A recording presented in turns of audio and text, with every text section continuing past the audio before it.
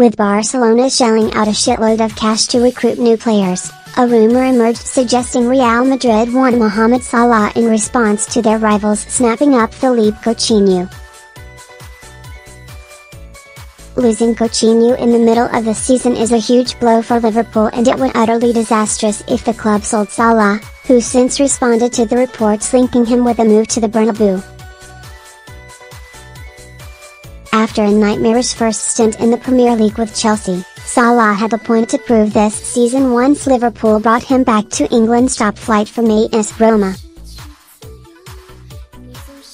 And he's enjoying a ridiculous campaign, weighing in with goals, including 17 in the league, and assists.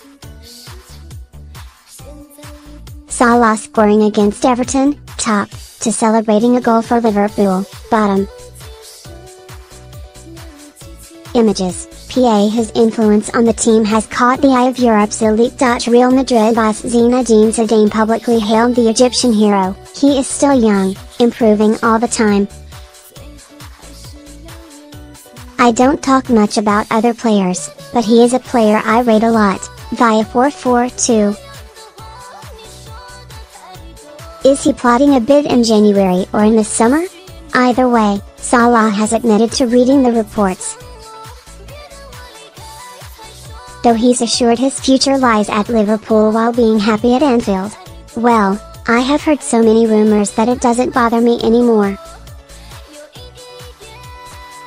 They have treated me very well in Liverpool, and at this moment, I belong to Liverpool and I am happy at Anfield, quoted by Spanish outlet Marca.